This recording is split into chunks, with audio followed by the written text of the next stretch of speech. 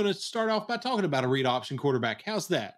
Let's talk about Bobby Petrino, Taylen Green, and that Arkansas offense, because my goodness gracious, have they been something to behold. Now, obviously, they have not had a perfect season, but what they have done is shown beyond a level of improvement to a level of wow improvement. Like I said, it hasn't come through in every single game, but I think you can say it was a level of wow improvement.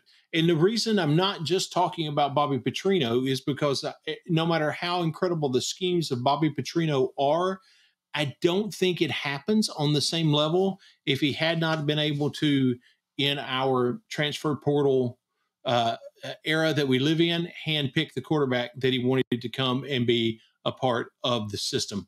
I think that makes all the difference in the world. So when you look at Arkansas's offense year over year, listen to this number: 160 more yards per game average year over year, 160 yards more per game. Taylen Green is at 2,056 yards passing with 17 touchdowns or 11 touchdowns. His one big thing that I think has been the thing that's kind of held Arkansas back a little bit at times is ball control. He likes to throw it to the other team more than he should. That's something he's definitely got to work on, because 11 TDs are fantastic. However, 7 interceptions, not so much. So just in the being real in the evaluation, I think that has to be pointed out. But then you also have on the other side of that, going back to that whole read option and what a rushing quarterback brings to the table, 395 yards and 5 touchdowns with his legs.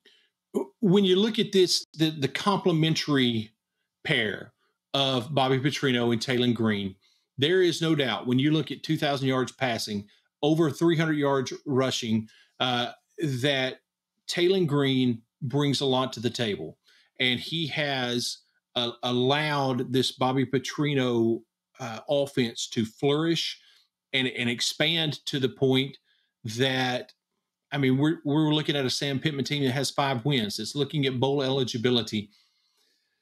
And anybody that's a fan of Sam Pittman, you got to love that. And, of course, Arkansas loves that after the way last year went. However, I think you also have to look at that from the other side and say, yes, Taylen Green brings incredible athleticism to the table, but that athleticism has an even greater impact when it's inside of a Bobby Petrino system. Because, yes, the yardage, both running and passing, is impressive.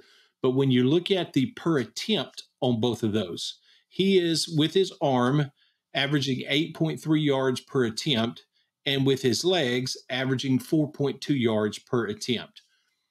That is athleticism working within a scheme.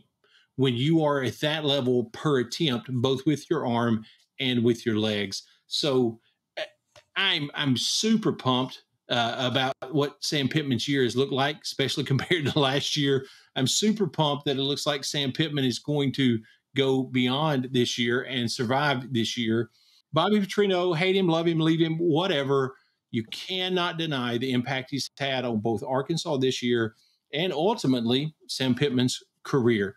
Good for Bobby Petrino, good for Sam Pittman, and awesome for Taylen Green that he's found an offense to flourish within.